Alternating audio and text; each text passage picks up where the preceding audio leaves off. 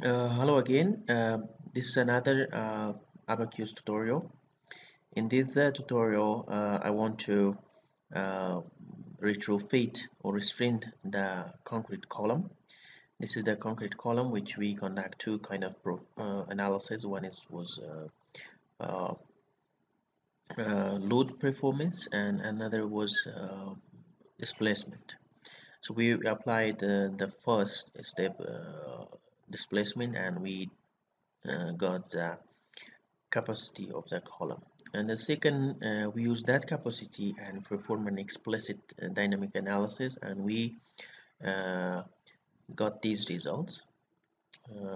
Visualization here, we got these results.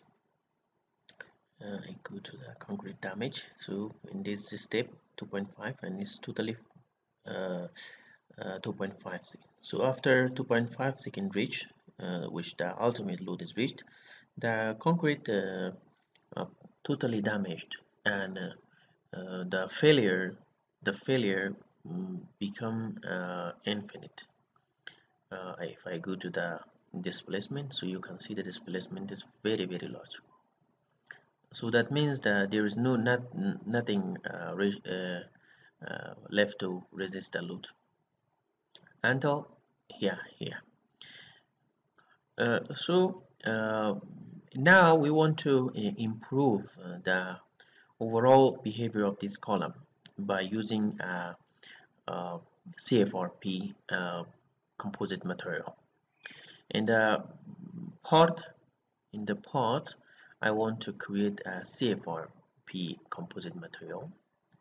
Going to call CFRP. But let me say one more thing. And here is a model one, which we used static, and this is dynamic. We also can do strength and use both solver, static and dynamic, or standard or explicit. So in this post, I want to go to again copy the previous one.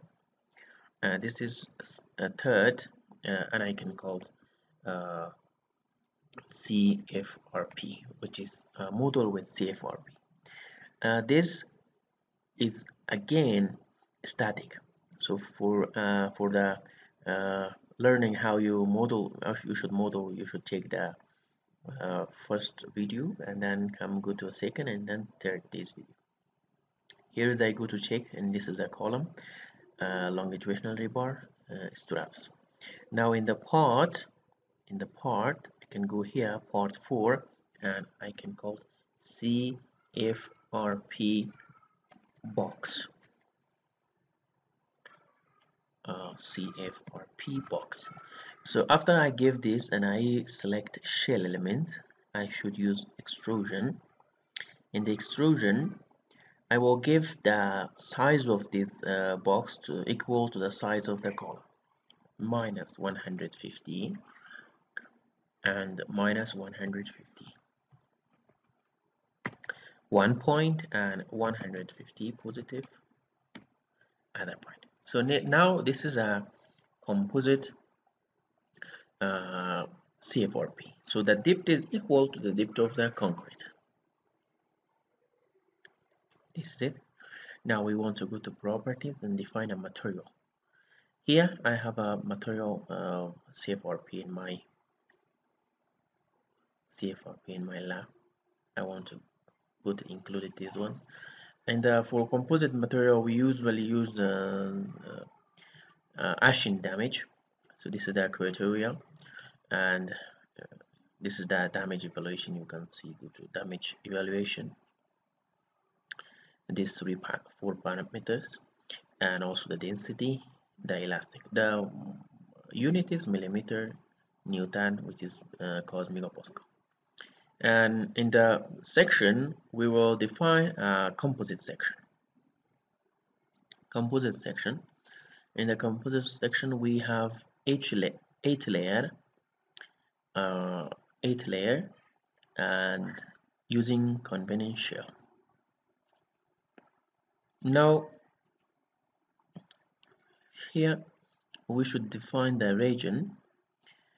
This is we can call the xz plane surface shell, and this is the zy shell. So we want to divide it to two kind of region. Select this one, go to edit, and I want to select this one and this one. Now I want to change this axis to axis 2. Now you can see that's normal and this is 2, and here is the material CFRP, material is defined. Now the thickness, each layer, each thickness is 0.146. And now for the rotational angle, you can see 0, 0 and 45, minus 45 and give 90. At 90 you can see the rotation, and again 19 and 45 and minus 45 and 0. So we're giving this one, and you also can consider the integration point in the shell or composite material, because it's quite important in case you have some such as for the aerospace structures. The integration point has quite important. You want to determine the stress in very closely, so then you have to create a very large one. In case if I want to uh, get 5, so then I can call edit 5, so this 5. You also can change integration point based on your project or your work. Now one more thing is that we want to the thickness should be out of the concrete column, so we can go to offset and specify bottom. Now we can go to C. So the first part is finished.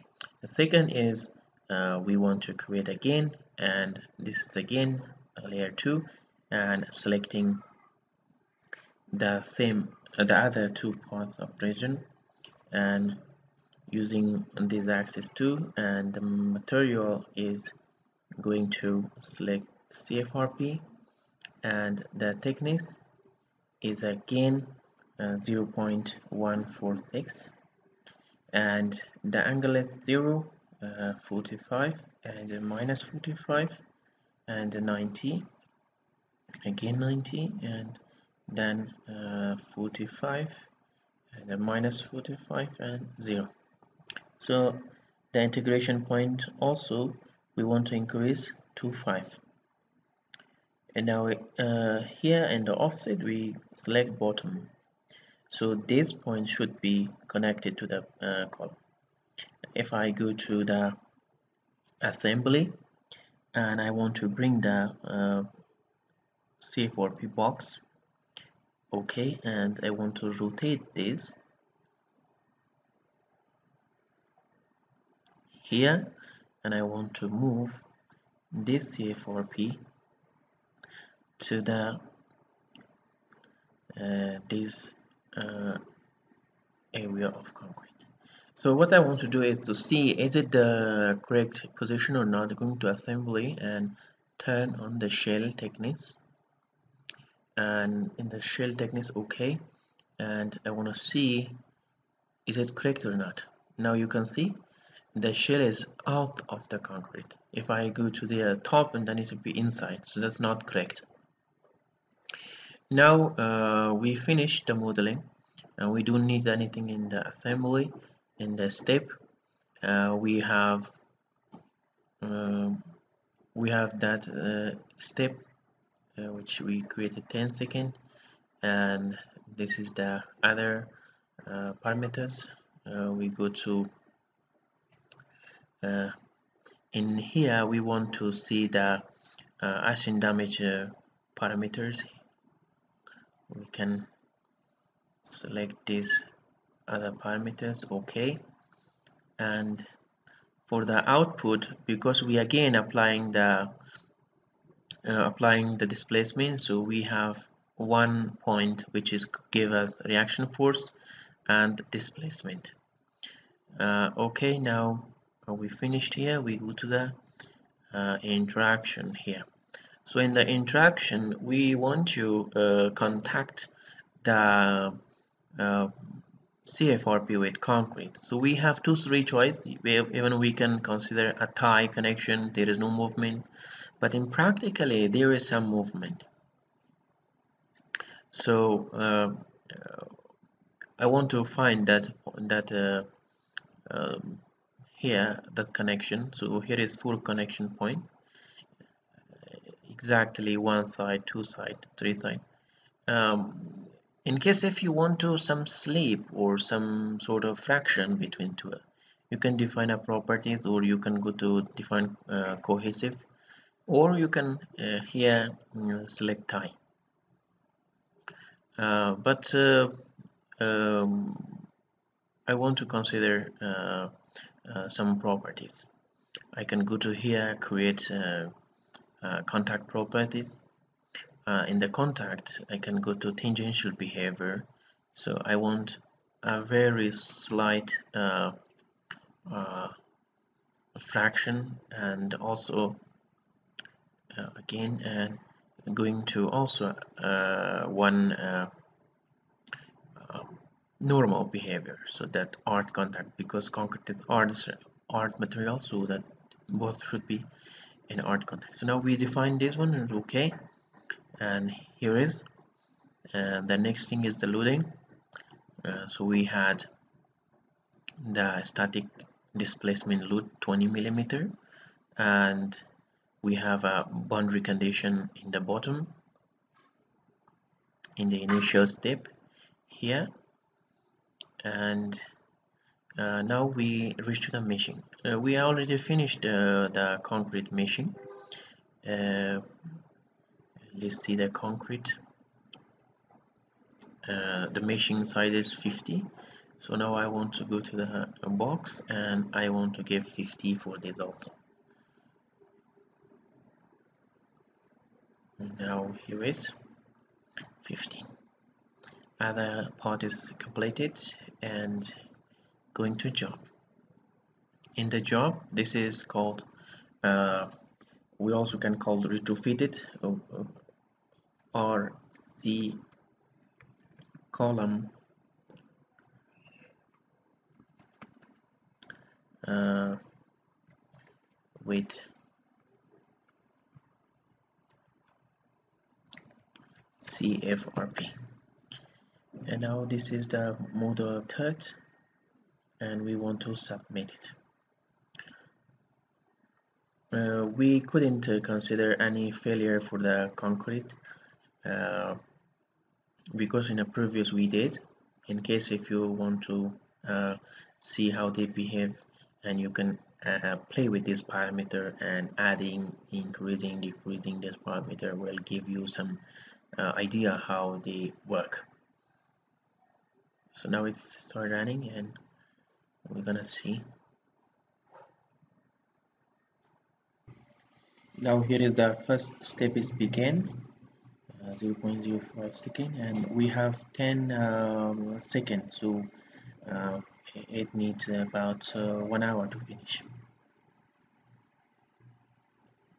Now I want to stop the model because the increment time increment is very small, and it didn't complete soon, and because the column already reached to the failure good or failure or degradation parts.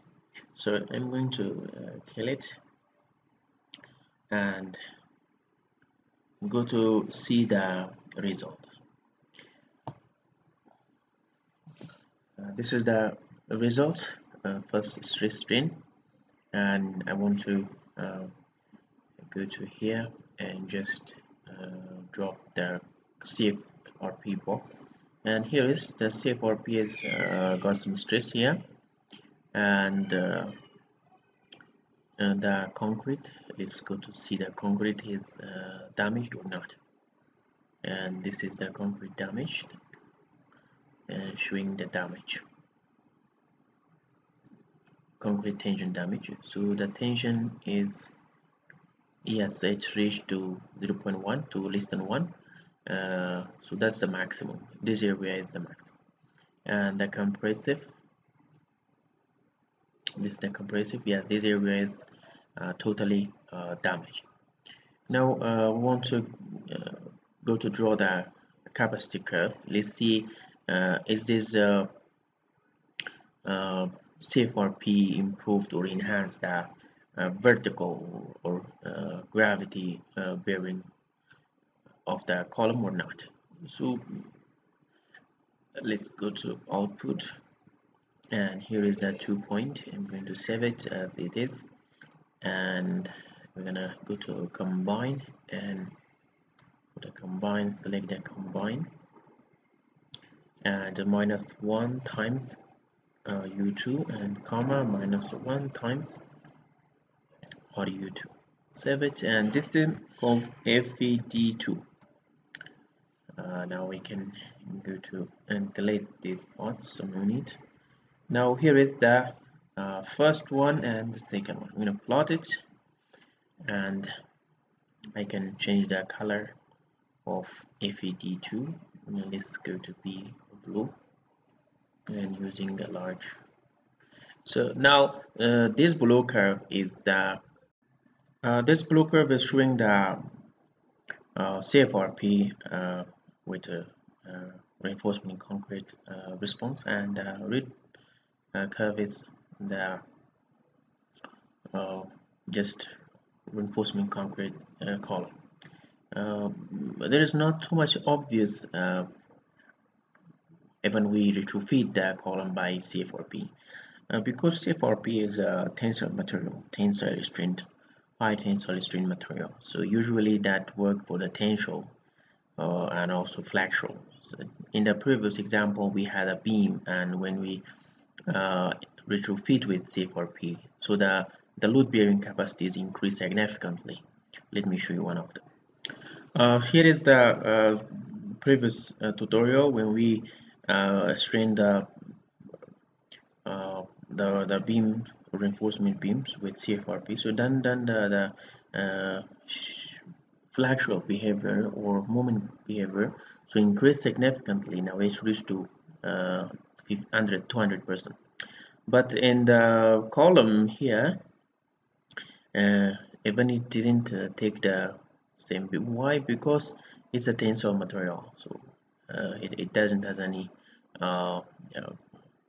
bearing capacity for the compressive, and the thickness is very less, total 1-2 millimeter.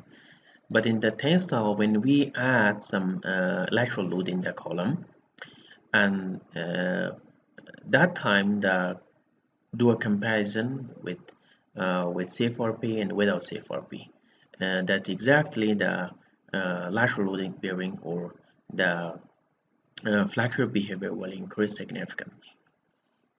So this is the end of the tutorial. If you have any question, please put in the comment and I will find time to answer you. See you next time.